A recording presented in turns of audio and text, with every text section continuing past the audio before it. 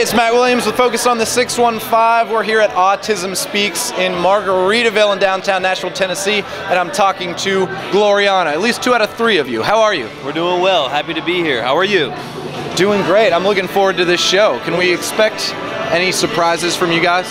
We're just ready to, waste away again in Margaritaville, I would think. Actually, tonight is probably the one time we'll be in Margaritaville not to party. We're here for a great cause.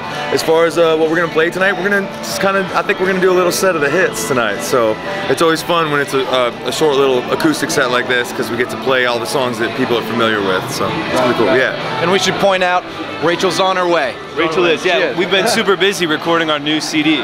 We're actually in the studio today, yesterday, and we left the studio today to come down because we really wanted to be a part of this and play for everybody and be part of the good cause. So Rachel's running a little late. She was doing some vocals in the studio. She's going to be here any minute, and we're very excited.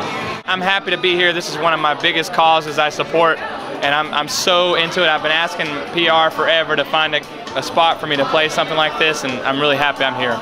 So what is your personal connection with the cause or with this organization? Well, when I had so many different odd jobs going up before I started playing music for a living, and one of them was cleaning carpet. And I went to this house to clean carpet, and there was this one room where there was this girl inside this huge room, stained all over the floors. I had to go clean it. It's this small little bed, like the windows were broken, there was plexiglass in the windows, bars on the windows, and the girl was autistic, but the parents did not really have the ability or the money or the finances or any type of way to actually handle it.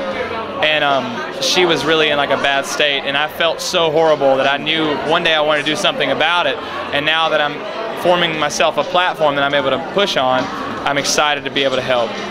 That's great. That's a moving story too. That's I like it because I don't have a personal connection. Like it doesn't personally affect me in my life, but yet it's good to have an outside have it hit you just as hard. And I need to comment on your earring first. That's amazing. These are my earrings. This is Autism Speaks. It's the puzzle piece, and Autism Speaks has a special place in my heart. Back in March, my oldest son, who's 5 years old, got diagnosed with autism. So that was something I, kind of was scared of and didn't know what to think of.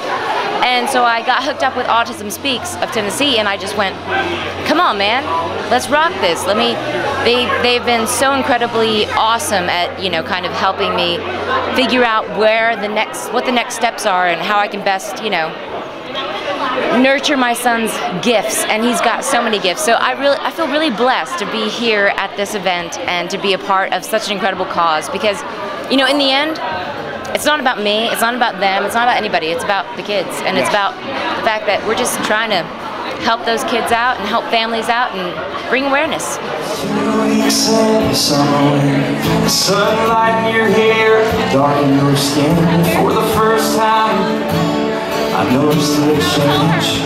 I can be in the crowd, all by myself, almost anywhere.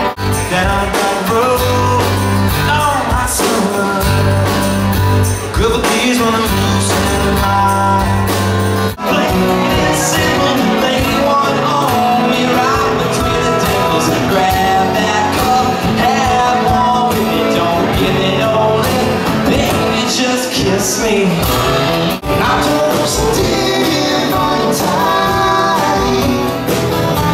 simple wasn't different world, simple wasn't different world. Been away, I haven't seen you in a while. And how you been? Have you changed your style? And do you think that we've grown up differently? You don't seem the same. Seems you lost your feet.